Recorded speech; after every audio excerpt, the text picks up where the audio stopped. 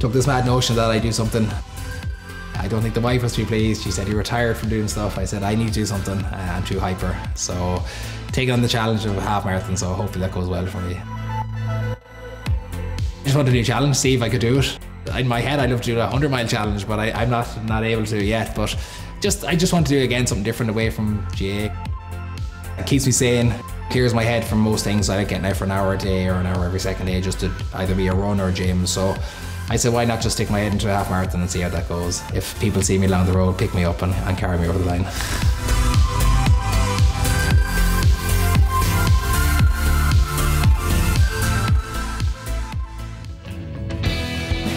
Lee Keegan!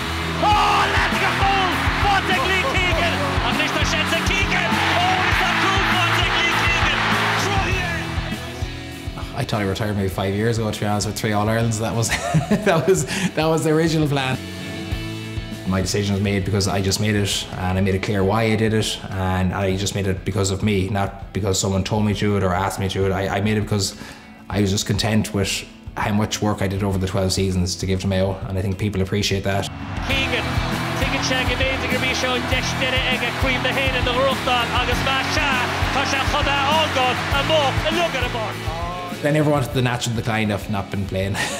I want to play every game, so I probably went out while I was still playing, which I kind of like as well. I don't have regrets. I loved majority of what I did over the 12 seasons at Mayo. I mean, I played 141 games in 12 seasons, barely with any injury, so I can count my blessings as very lucky in terms of what I did in those 12 seasons. People always say, oh, Lee marked some of the best guys, but I also got cleaned more times than I actually got on top of men. So when I got trusted by the manager to go back and mark someone of probably their best forward, for me that was a massive confidence booster. Rather than feeling sorry for myself that I had a bad day, is that these guys trust me to do this job again. That was more personal satisfaction than an all-star or player of the year or bits like that. We had a very resilient bunch of guys, but we also had guys that wanted to go to that uncomfortable zone year in, year out.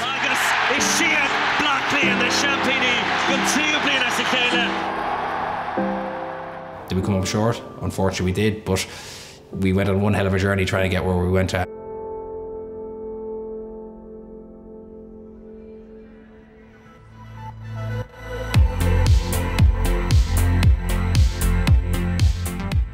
I love going to the Mayo games as a supporter. Really enjoying what Kevin's brought to the group and getting excited to see where they're going to go this year. And I'm just really impressed with how things are going about. So just doing, again, just go back to the mundane stuff. Just enjoying those little things that I couldn't give or commit to like I could now.